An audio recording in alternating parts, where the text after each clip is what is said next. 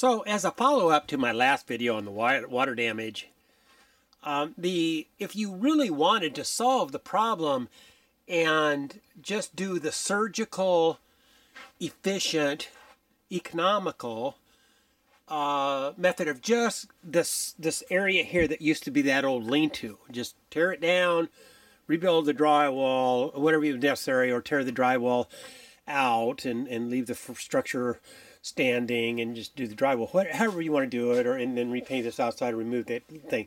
If you want to do just that area here, which would be just a standalone structure on the interior, and leave those outside walls that are undamaged alone, if you did just that, then all you have to do is you just seal off. You could start probably this rafter here.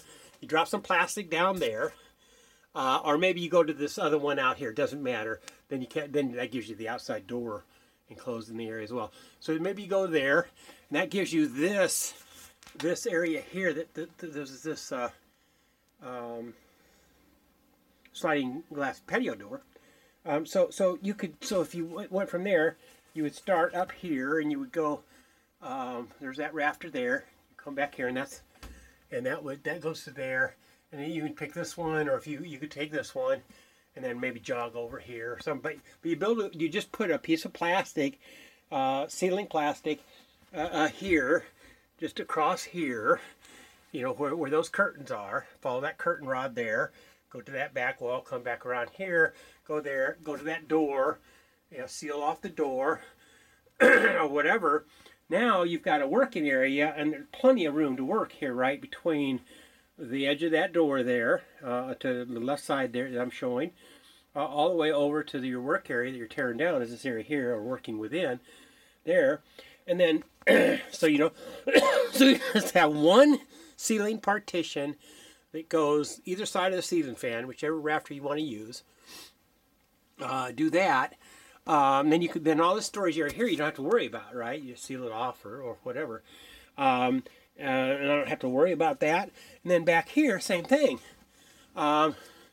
You could go either this rafter here to start with, hang the plastic from, to give you, that gives you all this work area. You know, that's how much work area you'd have there if you did that. This being the area you're going to work in. Or you could go to this rafter here on the other side of the ceiling fan here, and hang it there. But either way, all this stuff here then, back here, can just stay as it is. You have a sheet of plastic hanging here. You've got, if you absolutely had to, you've got egress through this sliding glass area. Of course, that mattress would have to go. But when I'm saying this is a very easy thing to do. Incredibly easy. You're talking about a sheet of plastic. Steel top and bottom. That's it. I don't know why you'd want to make it any more difficult than that. Again, the carpet's a separate matter. There's no issues of hazardous material with the carpet or whatever. But certainly, you solve that problem both ways. But that's all you'd have to do, is just seal off two panels of plastic, hang down from one of these rafters, either here or this one here. Hang a sheet of plastic down to the floor, tape it off, seal it, and then you have all this working area here that I can clear out. What I haven't cleared out already, clear out all that area, and then this area here, which would be from biggest area if you started from this rafter here, or if you went back here, you could use this rafter here. Even left, which still gives you plenty of working room.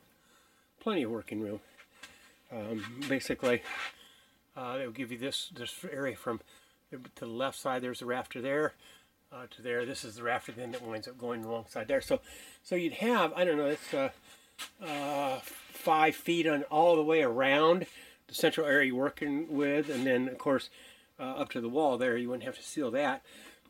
So anyway, this could be just very easy to do. Plenty of working room, not incapacitate anybody any more than necessary. Very professional, very surgical, whatever. But I just wanted to add that to my comments here. Thank you.